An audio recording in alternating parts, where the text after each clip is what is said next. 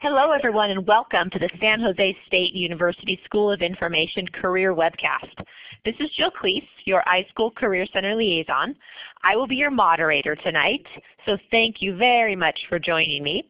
We have the great pleasure to have Sally Gore with us tonight, who is a Research Evaluation Analyst for the University of Massachusetts Center for Clinical and Translational Science. Whew, that is quite a title. Sally is a skills expert who will share with you how to inventory your own skills and apply them to LIS jobs. Tonight's session is 1 hour and it is being recorded. You can find recordings to past career webcasts on the SJSU School of Information's YouTube channel under Career Development Webcasts. So we're going to go ahead and get started. So I'm going to hand it off to you, Sally, so take it away. Thanks, Jill. Thanks, everyone. I trust everyone can hear me okay. And if not, you can type something in that box and I'll see it and we'll try to correct it. Thanks for the invitation and thanks for being here this evening. And we'll have a little chat for a bit and some time for Q&A and maybe a bit of a discussion. So what I want to talk about tonight is as Joe was saying, how to kind of inventory your skills and what we know in terms of working with information and how those skills translate to different areas within the library and outside of the library. I've had a career now for a dozen years or so, and the majority of it was working within an academic health sciences library, and in the last 2 years I'm still at an academic medical center, educational center, but I don't work in the library anymore. So I'll talk a little bit about how that all came together. But what I want you to think about as we're talking tonight, and depending upon where you are in your educational career or the blending of your already working and getting education, or people come from different aspects into librarianship, I know. But what I want you to think about as we start is, what's your dream for libraries? You know, there are libraries run from these are just 3 quick pictures that I pulled up, but you know, from the very traditional and beautiful things like the U.S. Library of Congress. A couple weeks ago, I was down at Yale for a conference, and I went into the library there where they filmed that great scene from one of those Raiders of the Lost Ark episodes where the guy comes in on the motorcycle and everything. And I mean, they're just so traditional and beautiful. And I don't know about you, but for me, there's something very endearing and pleasant about that image. And quite honestly, if I could have a job working in a very beautiful building like that all day, I wouldn't turn it down, because I love libraries like that, and I love books and things. But that's not always the world that we live in, and so there are really modern centers like the Hunt Library at NC State, which is fairly new, and just this amazing information sort of center that's come up. And then the picture on the bottom right-hand corner is where I work at our latest building, our research center, which doesn't actually house a library, but those are the people that work in that research center are, by and large, a lot of the people that I work with, and they don't need a physical library so much. So when you think about from the traditional to the very new modern information centers to places that just do research and don't have libraries, what is it when you're thinking about libraries and your dream for what they are or what they could be or what you wish they were or anything like that? And similarly, as you're thinking of that, what is your dream for librarians? And this is a wonderful picture of a librarian back whenever, I'm guessing 50s or 60s, from, I believe it's either a Library of Congress or National Library of Medicine, one or the other. But, you know, what kind of jobs do you think that librarians do? What kind of job are you looking to do as you enter into this profession? Or if you're in the profession now and you might be thinking of transferring your skills to something else, what is it that you like to do? What is it that drew you to the profession in the first place? I personally would have loved to have been a news librarian and just kind of search through news stories and all that kind of stuff and help do research that way. That those jobs don't exist so much anymore, so I do something else. But what's your dream for librarians and how we work within the setting that we're in? And then thirdly, the thing I want to touch on tonight is how do you plan to get there? Because you don't get to your dreams unless you have some sort of plan. Generally, stuff doesn't fall in our laps. Every now and then, maybe, we're lucky, and we get like a fortune cookie kind of, ooh, yay, that landed for us. But most of the time, we have to have a blending of good fortune and hard work, and they come together, and the stars align or whatever, and you build upon the networks that you've made or the skills that you put together, and you're able to build something out of that when you're paying attention. But you kind of need to have a plan and something in your back pocket to help you get from point A to point B to do that professionally. And so these are the things I want to talk about tonight as we go on. So I'm going to tell you a story. So this is, for those of you who read my blog, you know that I draw notes. I draw sketch notes of meetings that I go to and things. One, because I like to doodle, and two, because I started sketchnoting several years ago when I read a few books about the whole idea of drawing pictures and tapping into both sides of your brain as opposed to one or the other, and how visual communication really helps us retain memory better than, say, typing in your notebooks or on your laptops or whatever, but really just kind of sitting down and playing out the salient points of a talk and writing them in a way that makes sense to you.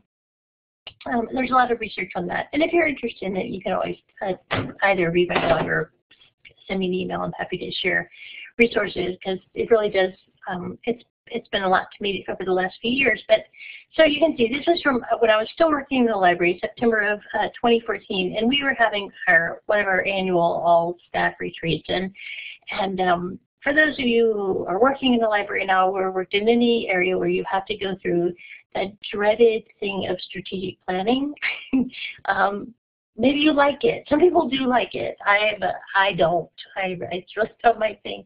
But we were at that point in the library where I was working, and it was time to do another strategic plan.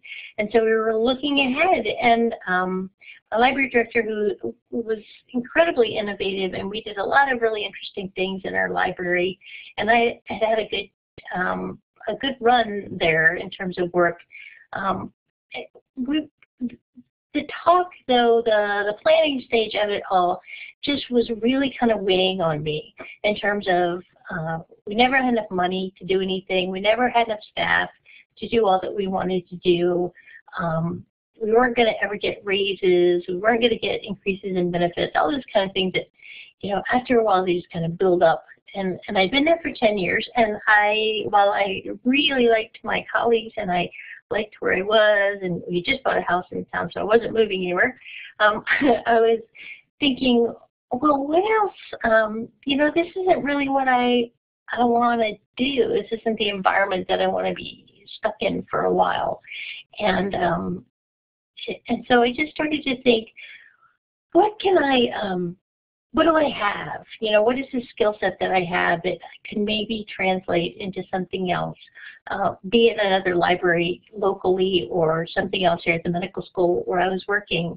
And so that was really the challenge for me. I was not unhappy where I was working, but I was kind of, I don't know.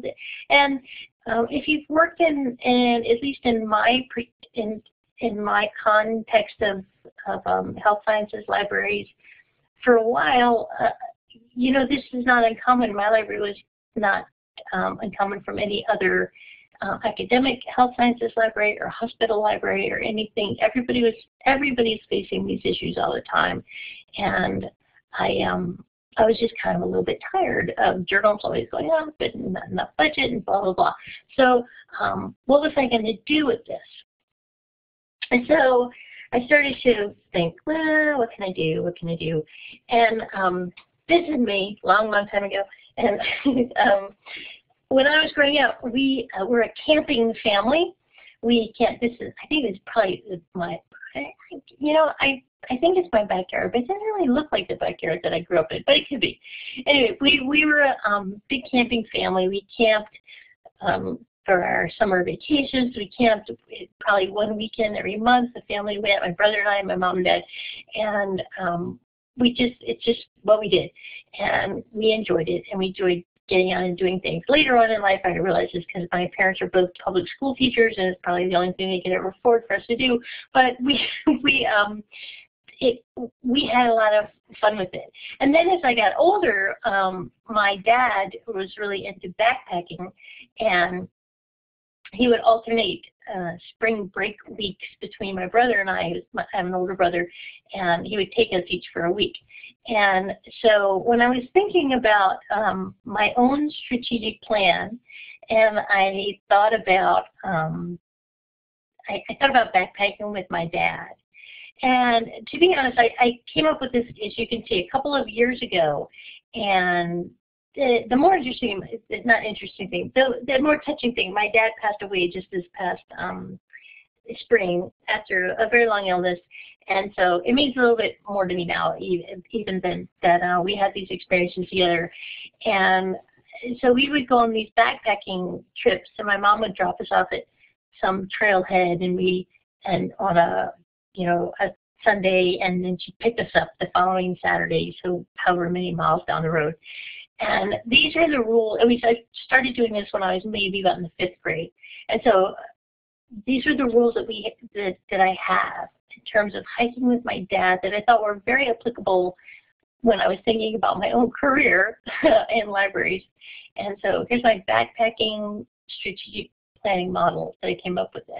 And rule number 1 is that you plan for as far ahead as you can see, but no further. So my dad and I were hiking together. Of course, I was, 5th grade, however old that is, 11, 12 years old, and my dad was grown. And so he would walk as far ahead of me, because he had longer legs. He would walk as far ahead of me until I couldn't see his backpack anymore. And then he would wait for me to catch up, which was great for him because he got a lot of breaks. Not so great for me because I just always had to keep going, but that was okay. And he always had either an orange backpack or a red backpack or something I could see. And so I thought, that's a pretty good model for life. You just plan for as far ahead as you can see. And in particular, when you're working in our field now, where information is changing so incredibly fast and our job changes so incredibly fast, it's really difficult to set out any sort of strategic plan that's seriously going to last more than a year or two, because everything is just shifting beneath you. And so I thought it's a nice metaphor and a good lesson to learn about or to take with you in terms of, so you need a plan, and you need to plan ahead enough that you can see, but not necessarily too far ahead, because you have no idea really what's going to be around that path or around the bend in the turn. And the other thing is to keep your eyes on a reliable object. So for me, in my metaphor, of course, it was my dad's backpack and my dad himself. It's, in terms of our profession, the reliable object for me has always been peers and a great collaborative network of people to work with, a skill set that I know that I can fall back on, a skill set that I continue to evolve and work with, so that it expands as what I need to do. But all these things that are very reliable. And in all honesty, people, I think, and particularly in librarianship, I think that people are, and your network of peers and professional mentors or whatever, are very much the most reliable thing that you can count on in looking ahead. The third thing, of course, is to look down at the ground every now and then so that you don't trip and fall. Of course, if you're on a trail, if you're on a vocational path, you need to be kind of grounded. You need to know what's there, what the environment is really like, and not to be just kind of wandering around wherever, so that you can easily trip and fall and get out of your way. And at the same time, number 4, to look up every now and then so that you know actually where you're going, and you don't go straying off the trail or down some sort of pathway. Within my own profession, I know a few years back that when bioinformatics was just coming on board, and there was a lot of talk within medical libraries that bioinformatics might be a place where biomedical librarians could get a foothold, and it didn't really turn out to be that way, just because it was biology and we were all medical librarians, and informatics, which we seem to think, oh, information, that's us. It's a very complicated and detailed world, and has grown into a huge field, and there's not really a place for librarians there. So it's really kind of good to just yourself. So I think there's 3 and 4 probably came to me from, if you read my blog, you know, I kind of do music and play music and all that sort of stuff. And there's a very good song by the singer-songwriter Ani DeFranco who talks about if you look down, you trip over your feet or look up or something. I'm sure that's where I came up with that, number 3 and 4 from that. But anyway, so based on that plan, you know, it's really difficult to have any sort of plan without goals and objectives. I learned that. Anybody's learned that. It's in business anywhere. And so my 3 goals and objectives that go along with my strategic plan is to know yourself, know your environment, and know how to bring these 2 things together. And if you can learn to do that, regardless of what you're working in, regardless of what you're doing, whether we're talking about your career or heck, pretty much anything in life, if you know yourself and you know where you are and you find a way to blend those 2 things together, you'll be in pretty great shape. And you can see down there in the corner, that's my dog Eliza, the tricolored hound dog there as puppy in the talent pool, because you'll be pretty talented. You'll be a worthy talent that people will look for, and you'll have a good opportunity for lots of jobs and other things that you can do if you can practice these 3 goals and objectives. You'll be in the talent pool there with Eliza and whoever that friend of hers is. I'm not sure who that friend is, but some friend. And so basically what I'm trying to say from all this is that when you enter into this field, the biggest thing that you're trying to do nowadays is to look for whoever your patrons are, whether they're researchers or doctors or nurses or the public or school kids, or whatever field of librarianship you plan to go into.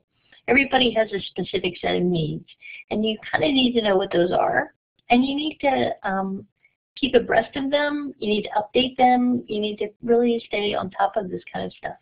And then you also need to have a very good inventory of what your own skills are.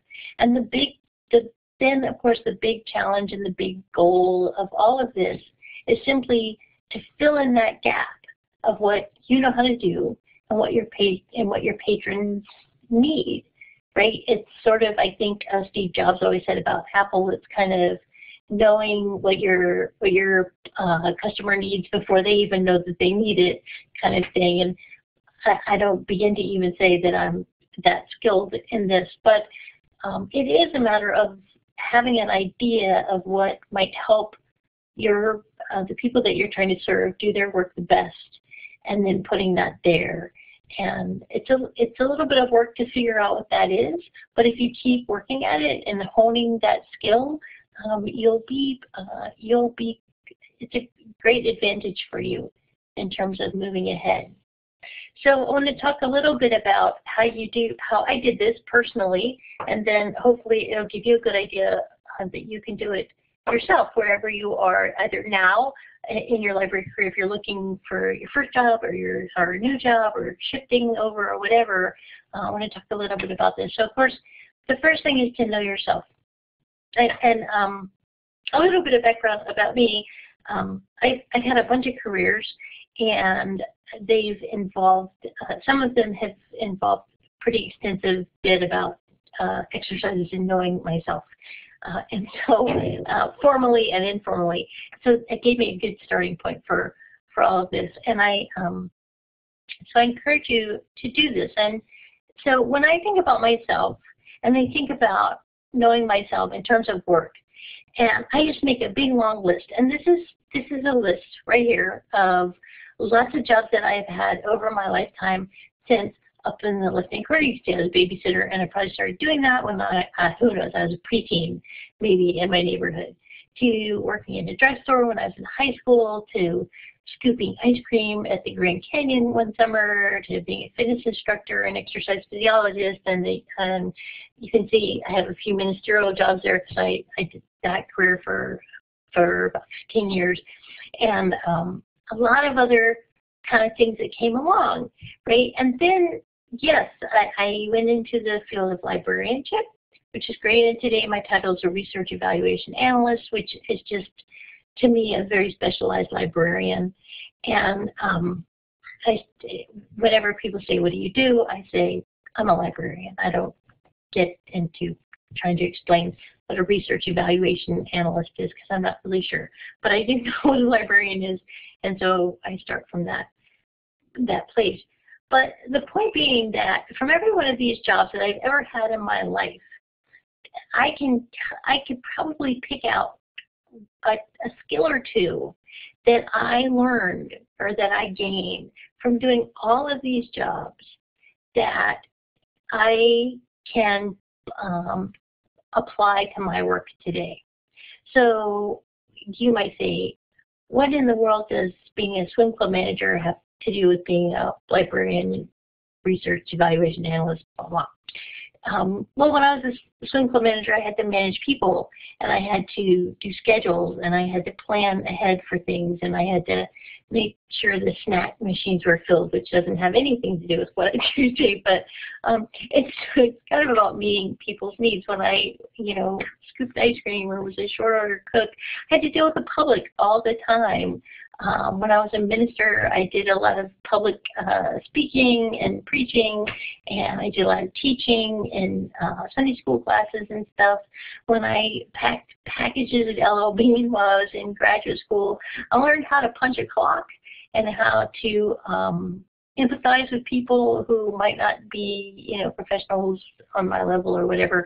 And all of these things are really great experiences.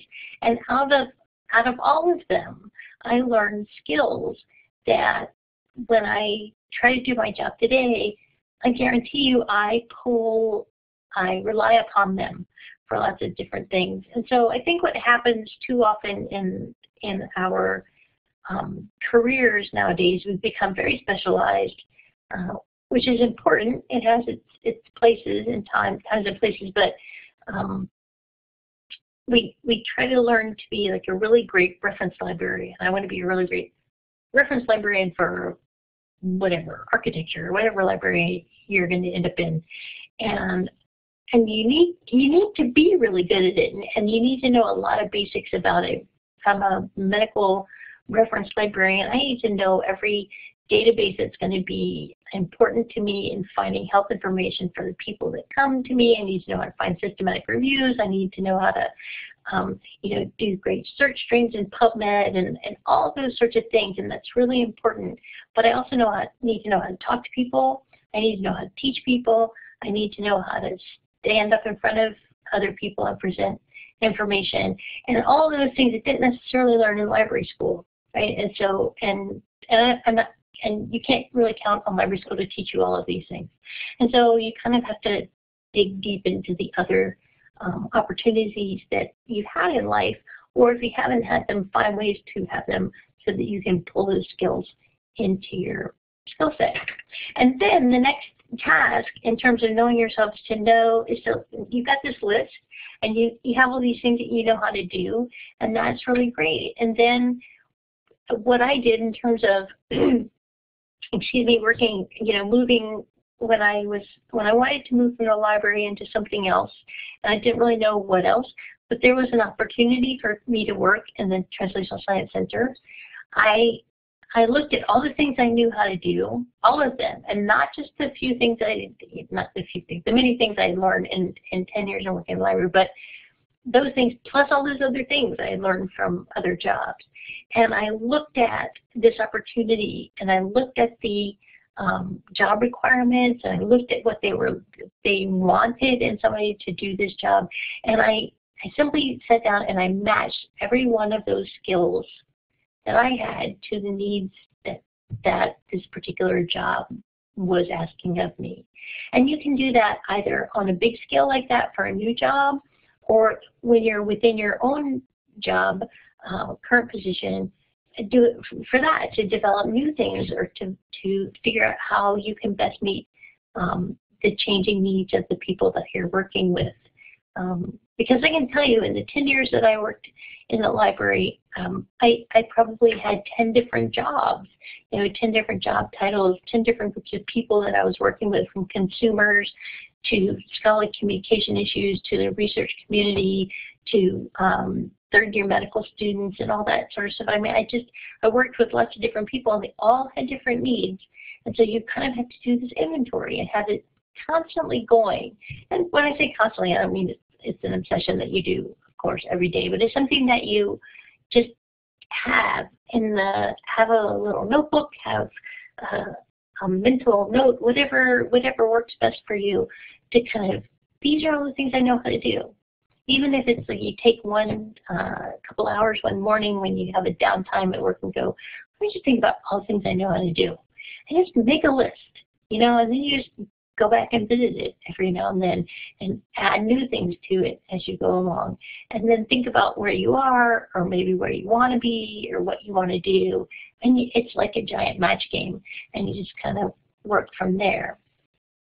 And so when I did this to move into the not so new job now, because I've been here almost a couple of years, but I could say, these are all the things I know how to do from my job. I know how to develop data dictionaries. I know how to write grant proposals. I know how to teach people. I know how to develop communities. I know how to measure research impact. I know how to mentor people. I have experience in leading people. I work well with others. I play well with others on the playground, all that sort of thing.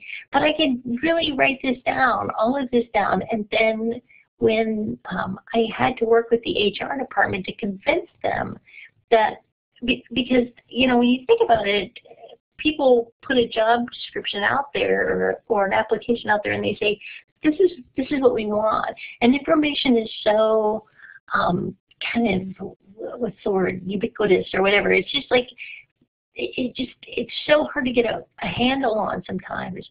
But if you can make the argument, if you can say, look, I know how to do all of these things, and they all relate to information, and you have all of these needs, and they all relate to information. And despite the fact that I was a librarian and they were looking for an evaluator, I was able to make that argument pretty well, in that, look, I know how to do all these things, and these are the needs that you have. You need to know how to track your researchers. You need to know how to track their publications. You need to know how to measure the impact of the research of the projects that you're funding, et cetera, et cetera. And you might not call me an evaluator, but I sure do know how to do that, and because of the skills that I have. And so that's how I was able to just kind of move into this job. And it was nice because it gave me something really new to do, something, just kind of a fresh start, a little jump start in interest and things. And I've been able to learn a lot of new skills that I didn't have before then. So now that my notebook list is even longer. So basically what I'm trying to say is that a librarian is, one person, and we can define a librarian as like, here I'm a librarian, and it means blah, blah, blah, blah. If you ever try to explain to your family what you do for a living as a librarian, unless you are a librarian that works in a public library and checks out books to people, a lot of people have not a clue what a librarian does. At least that's been my experience.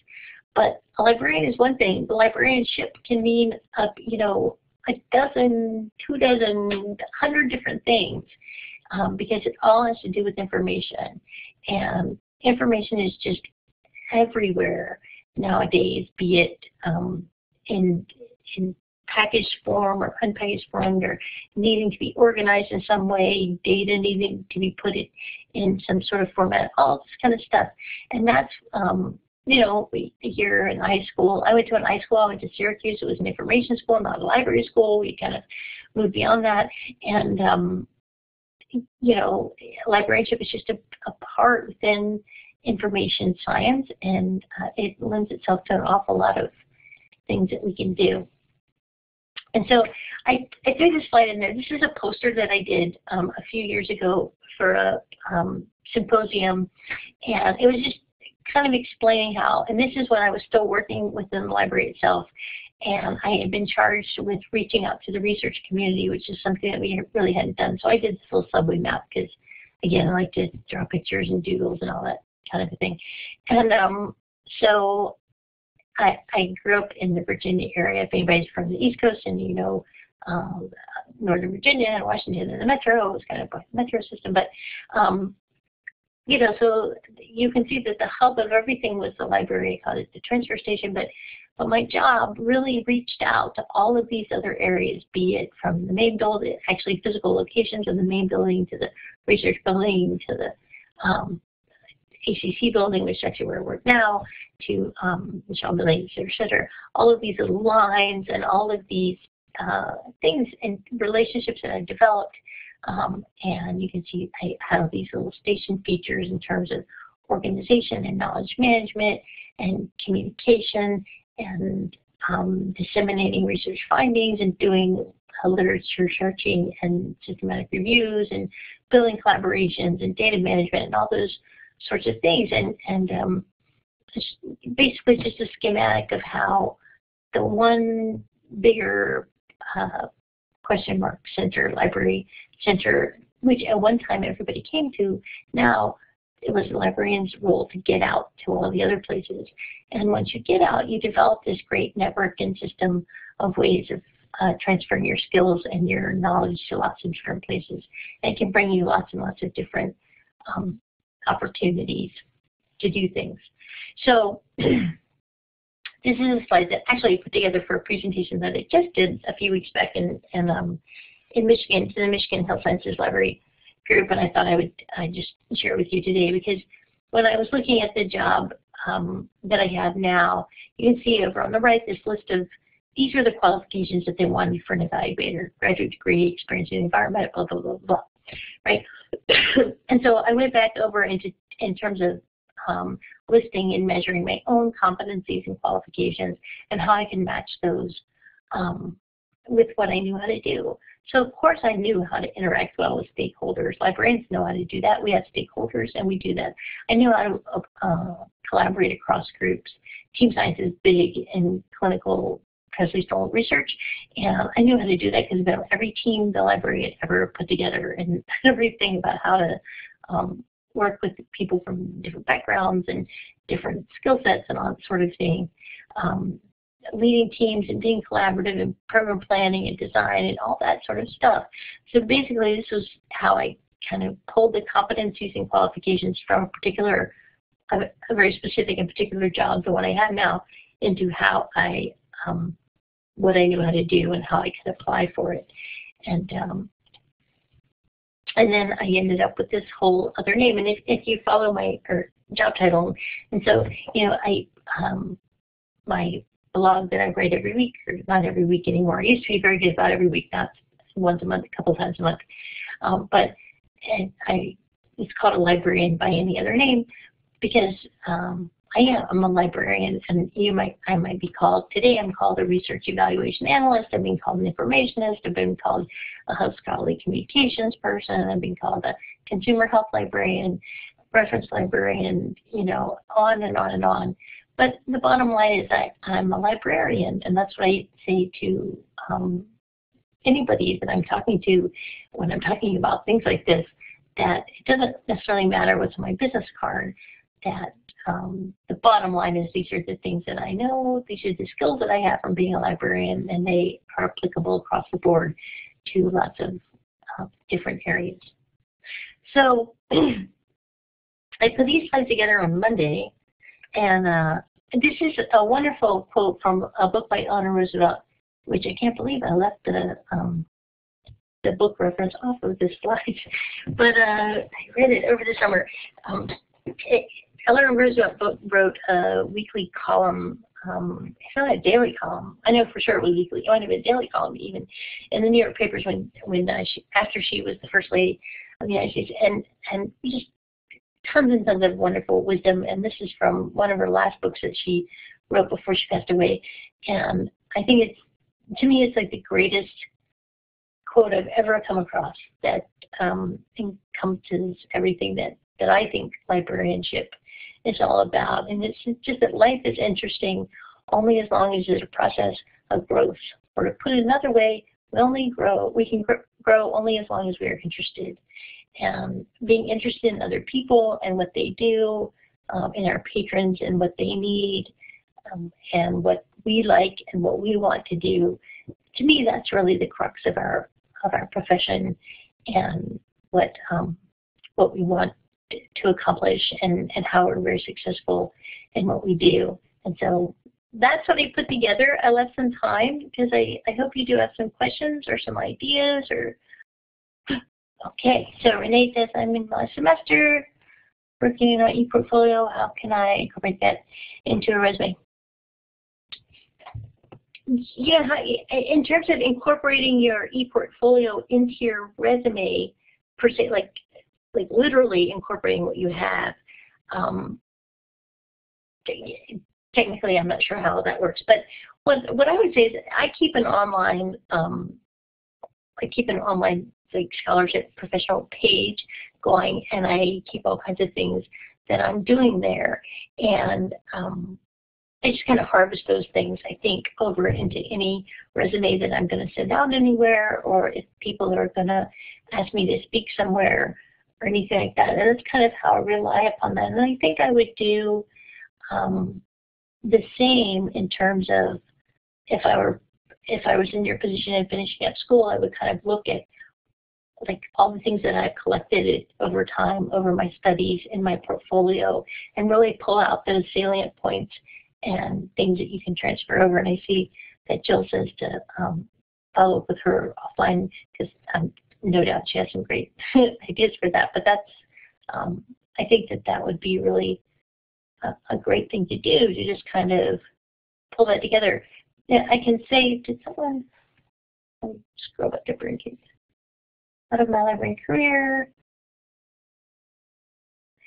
Oh, so sweet ask question. The most difficult and challenging aspect of my profession, I would say, by far, is the stress of always. It's a balancing act between always dealing with a lot of change. The profession is just so immensely different today than when I came into it even 12 years ago. And when I hear people who have been at this for 20, 30, 40 years, and they share their experiences, it's amazing to me the difference, all that they have seen happen. And so to me, that's a huge challenge to be able to embrace it and be able to live within it. And some people are better at it than other people.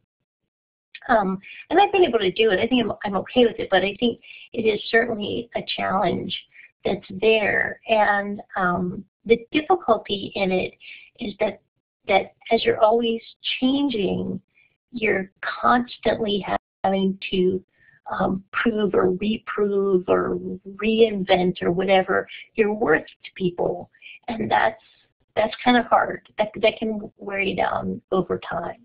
I think depending upon where you are, it's tough. I think depending upon your environment, how much value people just intrinsically place upon libraries. And some people place a lot, and some people not so much. And so you're always kind of trying to reprove, for lack of a better word, that what you do is valuable and needed. And so I think that's probably the hardest thing that I've come across in my profession. Let's see, Jill. A good blog post. Okay, that's a good. Okay. Tell you about this. What's the most helpful? What were my most helpful for you in library school? Let me think back to library school. You know, I stumbled into a couple of classes that just happened to fit my schedule, and they were about like building online libraries and things like that, which was kind of new at the time. And I was like, I'm never going to do this. But it didn't. It turned out that that was my very first job, was to build kind of an online resource for things. So it actually was a very helpful thing to do. So I guess the takeaway from that is to not necessarily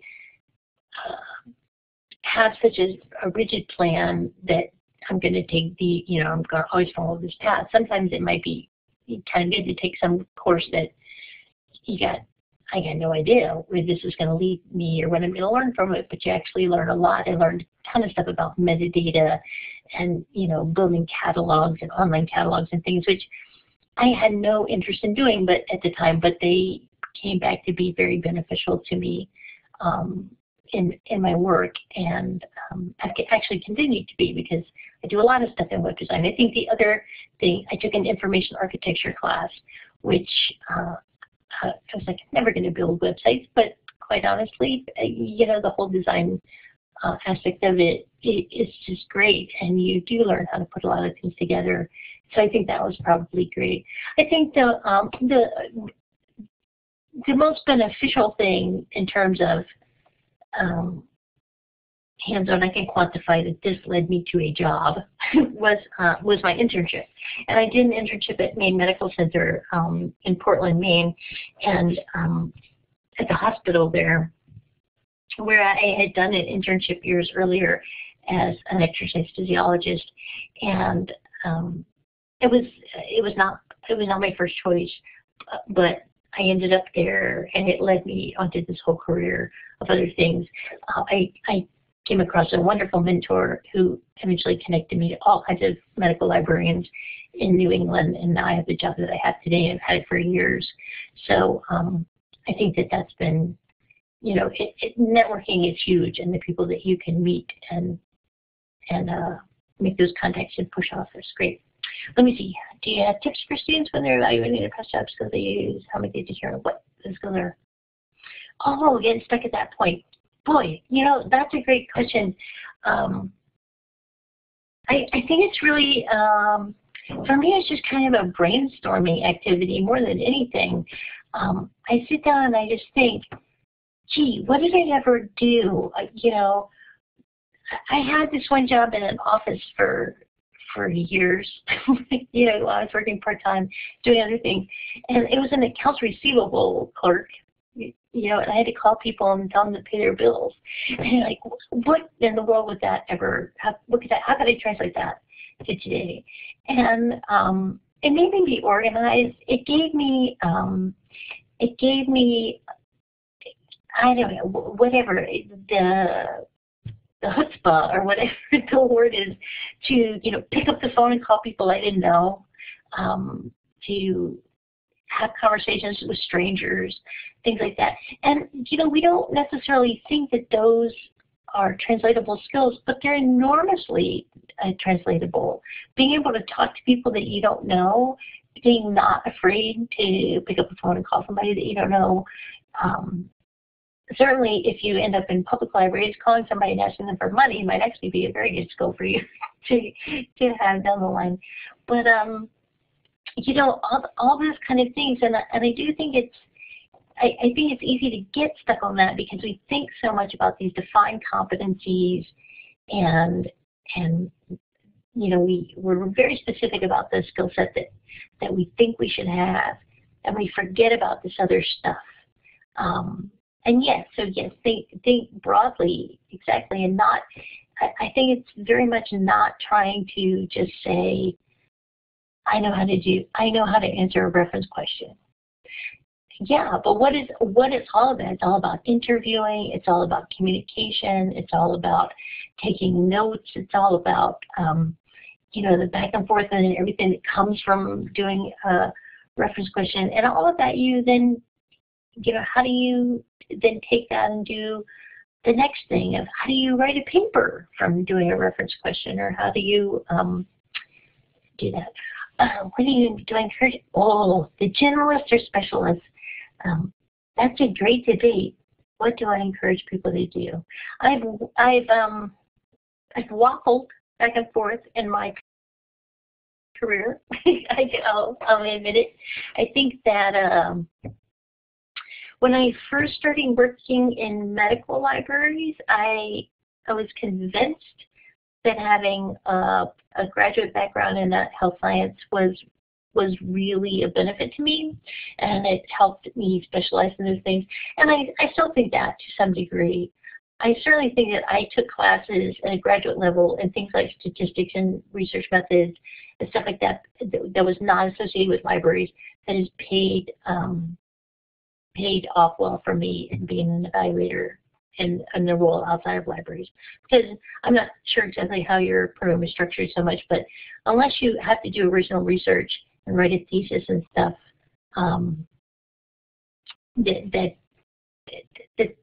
going through that process is really important to understand how researchers work. And I didn't get that in library school, but I got in another program, and so that was really great, and it helped me a lot. That said, I have plenty of colleagues who they're fantastic at doing systematic reviews, regardless of what the subject is. They're amazing search people, regardless of what they're looking for. They just know the basic skills of how you search for things and how you phrase questions and all the syntax and all that sort of thing. And so it's a very general skill, but they can apply it across the board. So I think that's kind of a wishy-washy answer. I don't come down on the generalist or specialist thing. But I will say the one thing that you need to have more than anything is an interest in what you're doing. And because if you're interested in it, and that's why I love that quote by Eleanor Roosevelt, if you're interested in it, you'll just be naturally inclined to learn about it. If you're interested in genetics, you'll learn about genetics, and that will make you a better librarian in that field. If you're interested about politics, you'll know politics, you'll learn about it, and you'll be better in that, so that kind of thing. Let me see here. How do you navigate gaps in resumes? Yeah, that's it. I read something recently, and I don't know if I particularly agree with it. I haven't thought about it enough to have a strong opinion, but it was a thing about if you're older and going to fill in, I don't know where everybody is in their career right now, but I came to librarianship as my third career, so I didn't have gaps in terms of work, but I had, these on-ball things that didn't necessarily fit together to say I wanted to be a medical librarian. But someone mentioned something about job and volunteer work. I put that stuff there. I don't, and maybe you don't put dates so much. I'm not sure. Quite honestly, I haven't had to put a formal resume together in a while, so I don't know the best practices for dates and things. But someone was telling me to not put dates on anything. Like, don't put dates on your degrees. Don't put dates on when you did things because of issues about ageism or whatever. And I don't know. I'm not sure that I have I don't have a solid opinion on that yet. I'm not sure that I agree one way or the other on it. Because on the one hand, a lot of experience is a good thing. On the other hand, yes, it can be held against you. Somebody goes, "Oh my gosh, you graduated from college 30 years ago. What have you been doing?" And kind of new to the field, that sort of thing. So I think that I think resume testing, yeah. So see, joking up with that, just good. But that's what I would say to that, filling in those gaps. But again, I think what I really do think is where, and I know resumes are great for getting in the door, but I would also say that in your interview is where you can really expand upon what you can bring to a job, and that's where you should really focus. Any other questions? Oh, I could be rocking on the couch. I'm actually still in my office. Thank you, Kate. I'm still in my office tonight, but I did take a little break. So I went out and had something. Teching. Tech is a great thing. Anything related, you know, tech is, how can you market just market your skills. Like, look at what's out there. Look at what, look at what you want to do. Think of, like, what's your dream job? Once upon a time, I did an interview for a job, and it was kind of informal, so I could do this, but it was a great exercise, I think. I did a top 10 countdown of the 10 people I would want to be a personal librarian for.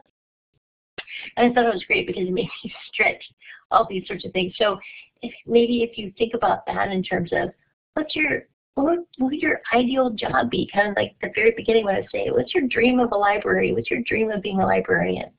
And so if you want to be being an instructional librarian, if that's your dream job right now, like where would you want it to be? And kind of look into all that, research places, the best place that you can imagine doing, and just kind of fit your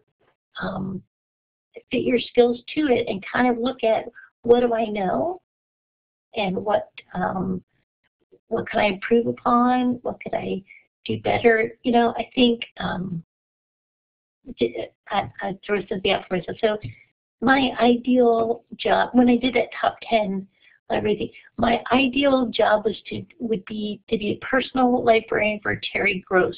If you know Terry, if you follow National Public Radio, and she does the NPR show Fresh Air, and interviews like all those amazing people. To me, that would be like the awesomest job ever, and just be her personal librarian. And if I think about that, I would think, well, what would I need to know to do that? And, every kind of news database, you need to know how to talk to people, you need to know how to connect people, you need to know how to reach out, and all that sort of thing, and just kind of build on that. And I'm, truth be told, I'm probably never going to be Terry Gross's personal librarian, but I do a good job where I am now, and as will you, wherever you are. Let's see, give me the famous sources. Research institution, your guy's sleeping, getting paid. No, nobody pays you to sleep. Sorry, Felicia, there's none of that. Sure. And unless, I guess, you could be in a sleep study, you could get paid for that. And the university, yeah. The university would actually give you a great bit of opportunity to do all kinds of things. Kate left the room. That's the best job. There you go. Anything else? An aspiration. There you go. That might be about it. Okay. So that's great. Thank you, everyone. My contact info is there. Folks have already left. You can get my contact info anyway. I have the slides. You can post them. Really, I wholeheartedly say, if you have any questions or just want to reach out and touch base, please do feel free anytime. I'm happy to do that. Okay. Thanks, Jill. Thanks, Felicia.